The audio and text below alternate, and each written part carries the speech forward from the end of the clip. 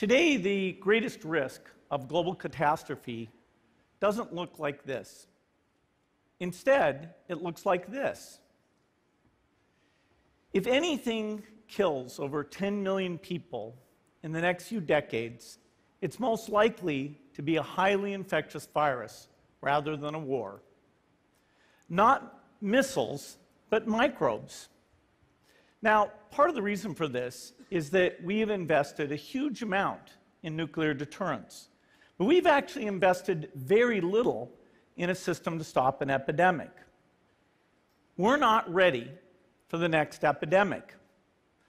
O primeiro caso rexistrouse en Wuhan, China, a finais de decembro de 2019. O 31 de xaneiro, a Organización Mundial da Saúde decretou a emerxencia sanitaria internacional. En ese mesmo día apareceu o primeiro caso en España.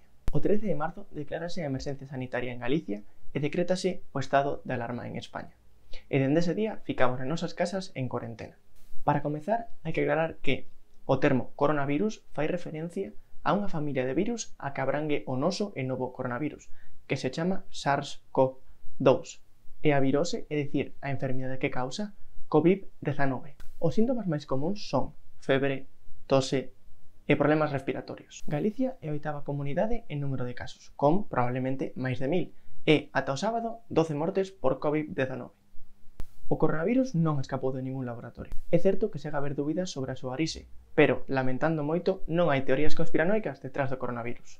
Varios artigos científicos afirman que xurdiu de forma natural. Pangolín morcego, morcego pangolín. Tras unha errónea e temprana acusación de que o pangolín fose o responsable, o máis probable é que o virus veña do morcego, pero a través de outro animal.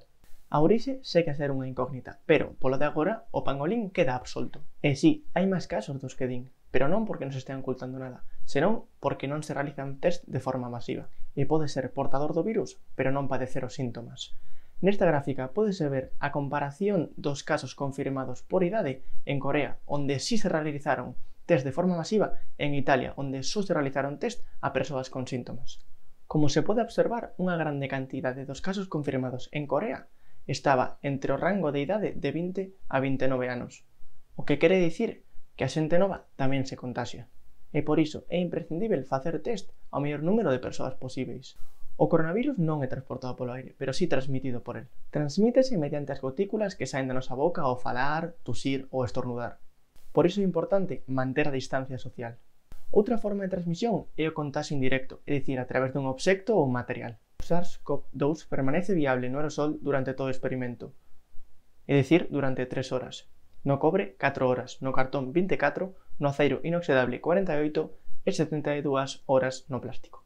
Por iso é importantísimo manter unha boa hixiene, sobre todo nas mans. O pasado 14 de marzo, o ministro francés Olivier Véran publicou un chío no que afirmaba que tomar medicamentos antiinflamatorios como ibuprofeno podería empeorar a infección. Nesta mesma liña, a OMS e o Servizo de Saúde de Reino Unido desaconsellan o uso de ibuprofeno. Polo contrario, e polo de agora, a Axencia Española de Medicamentos e Produtos Sanitarios non considera que haxa evidencias firmes de que o ibuprofeno agrave os síntomas do COVID-19. Non hai que precipitarse en atopar unha vacina sen as garantías sanitarias necesarias. E así o afirmaba Fernando Simón, director del Centro Coordinador de Alertas e Emergencias Sanitarias. Os estudos e traballos que se están a xerar a raíz da vacina contra o COVID-19 están amosando unha grande promesa, pero a vacina ten que ser segura para que compense empregala. Polo tanto, non se espera que a vacina chegue para combatir esta pandemia. Esta pandemia mundial pode ser un respiro para o planeta. En consecuencia do confinamento da poboación, estánse a producir grandes descensos de gases contaminantes. De feito, en Italia xa se está notando. Os niveis de dióxido de nitróxeno descenderon notablemente. E por último, cando chegará o pico de contagio? Un grupo de investigadores de Vigo, Aveiro e Santiago elaboraron un modelo que predí que o pico de contaxios na nosa comunidade chegará a principios de abril e, probablemente, máis tarde que no resto do estado.